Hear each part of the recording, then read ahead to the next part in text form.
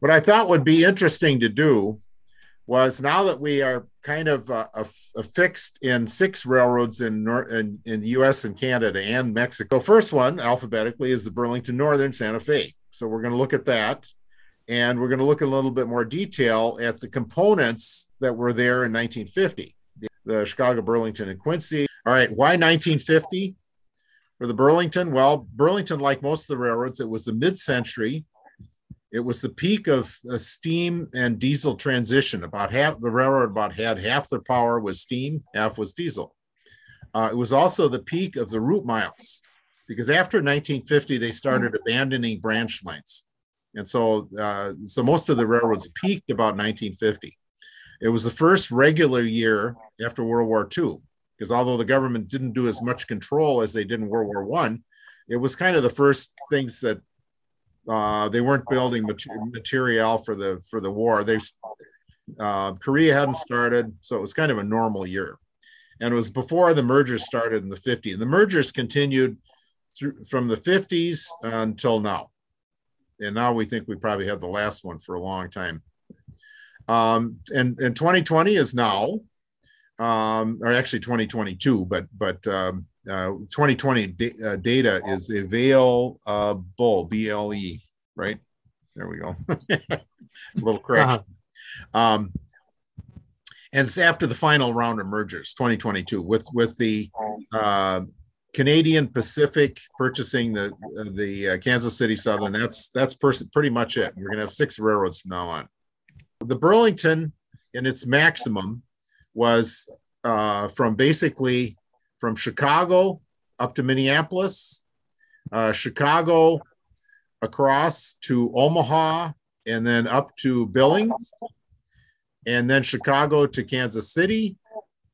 And then they had a bunch of lines in southern Kansas and to Denver, and then Chicago down to St. Louis, and then Chicago down to Paducah, Kentucky, because they had a whole bunch of coal mines and where they got their bituminous coal in southern Illinois. And that was very important when they had steam locomotives, but later it was for a long time it was important. And I think they still do haul some coal out of southern Illinois for utilities and for steel mills. And then the Colorado and Southern basically ran from Billings to Denver, down to Texas, all the way to Galveston. So that's the way the Burlington looked at its maximum. So we will look at statistics, which will include route miles, operating revenue, which gives us an idea of the size of the operation, revenue ton miles, how many ton miles it hauls, and ton miles again. If you haul 1 ton 1 mile, that's a ton mile. Or if you haul a 100-ton car 1 mile, that's 100 ton miles. And we'll look at the rolling stock, steam locomotives, diesels, the total, freight cars, passenger cars.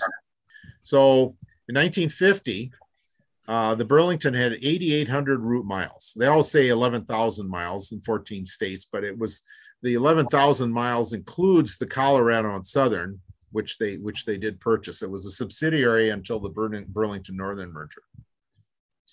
But that's still about 11,000 miles. And the Santa Fe was a little bigger, 13,000 miles. And the Great Northern and NP were around 8,000. And then the Frisco about half that big.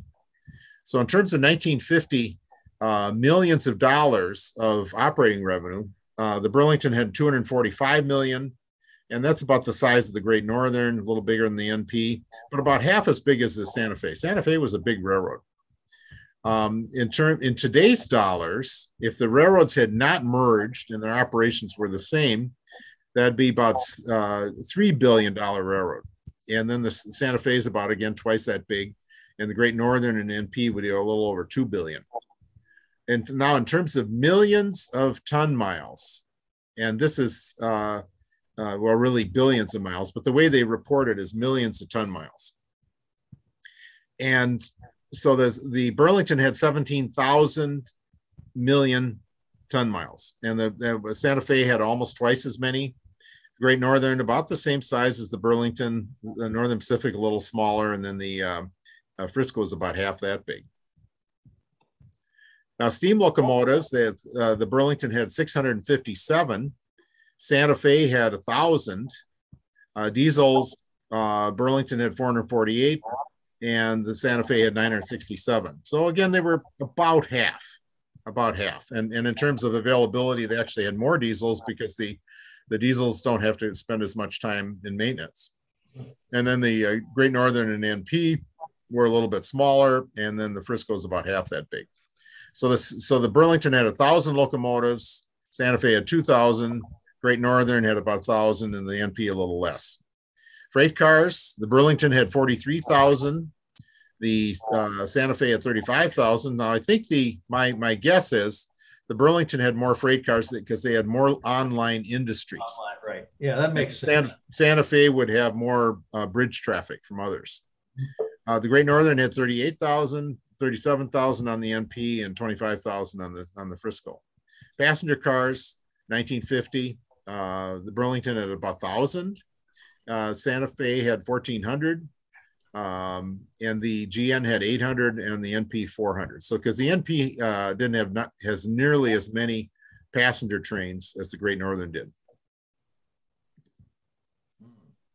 So is that because of cities and people? Yes. The NP basically went along their main line, but the Great Northern had all these other lines that went up to they had more trains going to Winnipeg. They had a lot more trains going to Fargo and Moorhead and the Red River Valley. And then they had a lot more trains out west. Okay. Now, the history of the Burlington itself, the predecessors were first chartered in 1849 in Illinois, in the central Illinois. And so then they formed the Chicago, Burlington, and Quincy from these early railroads in 1855, and they linked Chicago by 1857. So here's Illinois here. And so this is all right kind of in this area. And then they built into Chicago in 1857. And so then the Hannibal and St. Joseph Railroad, which went between Hannibal and St. Joseph. It's pretty logical back then. They went across northern Missouri, and that became a very important line for the Burlington from Chicago to Kansas City. And then the Burlington and Missouri River went across Missouri, and they bought that. And so, but anyway, they built across southern Iowa, and they reached Lincoln in 1870. And so they were heading west. And then they built west from Savannah, Illinois, which is right on the river here. And so the main line goes across, and that's how the California Zephyr now goes. Kind of comes across here, crosses the river, and then goes out to Omaha through Lincoln and then out to Denver. And then they built on up to Billings, Montana, because they wanted to connect with the parent companies, Northern Pacific and Great Northern. So eventually they went from Lincoln on up, oops, don't move the map, Ross. Lincoln on up through northwest Nebraska, over the Sandhills, up through Crawford Notch, which became rather critical, the southern end of South Dakota, and on up to Laurel and Billings. And this line there were a few trains on it. There was a couple of passenger trains and a few freights. And in the 60s, I remember seeing trains on here, and they'd have 5 SD9s on them. And it was kind of cool to see them because they had some pretty good grades. But then when they discovered the Wyoming coal, and the utilities figured out how to burn it, because it's difficult to burn. It's quite a bit less. It's about 2/3 of the BTU of Illinois coal. But right here, they built this coal line. And I remember I was out visiting one of the mines, and one of these guys said he had worked in Pennsylvania. And he said, the problem in Pennsylvania is you go down 80 feet to get 3 feet of coal. And he said, in Wyoming, we go down 3 feet and get 80 feet of coal. I mean, it was amazing. They would just scrape back a little bit of some places that, it was 20 feet, but a little bit of overburden. And then there were these 2 30, 35 foot seams of coal And there was about an inch of ash in between that must have happened when the coal was laid down. But anyway, it's the big plus to it. Obviously, it was very cheap to mine, and it's so cheap that you can mine it and send it all the way to Florida. It was low in sulfur, and low in sulfur also means it was low in mercury, because mercury always comes as mercury sulfate. So it was a quarter of the sulfur and less than a quarter of the mercury. So the utilities said, "Oh, hey, this is good stuff," and it's difficult to burn, but it was low cost, and they could haul it long distance. So it was great for the railroads. But unfortunately, it has carbon, and that's a problem with global warming. So anyway, that's the line to Billings. And then they said, well, we need to get a line up the east side of the river, the Mississippi River. The Milwaukee had built early on the west side from La Crosse to St. Paul.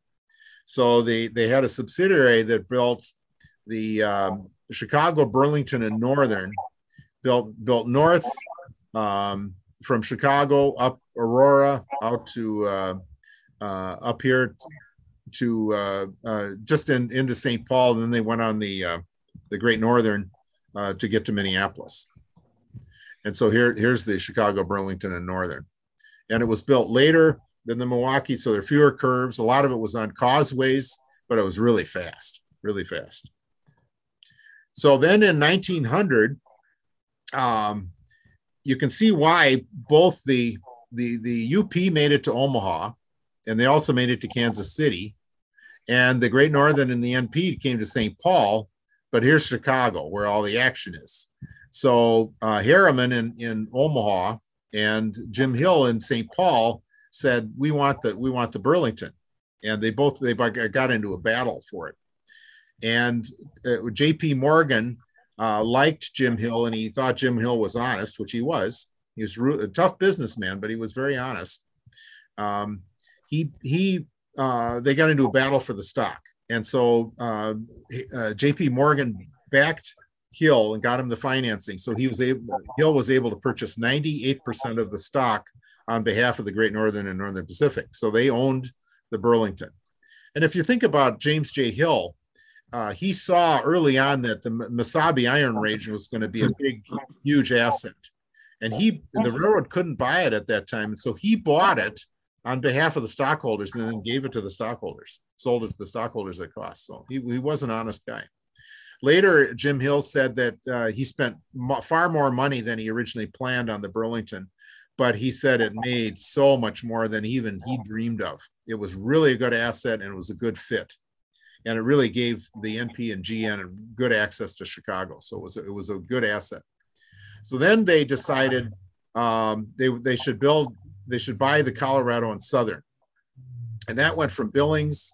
So Billings up here in Montana, it went all the way across Wyoming down to Denver. And then they had some lines going west in Denver, some narrow gauge lines. But then they went down to the border of Texas. And then the Colorado and Southern had a subsidiary that went from the border of Texas down to Galveston. Because as we talked about before, all the railroads in Texas at that time had to be owned by Texas companies. So Fort Worth and Denver was headquartered in Fort Worth. And the Santa Fe had the Gulf Coast in Santa Fe and the Panhandle in Santa Fe and all these other railroads. The Missouri Pacific had the Texas and Pacific and International Great Northern and all these railroads that were headquartered in Texas.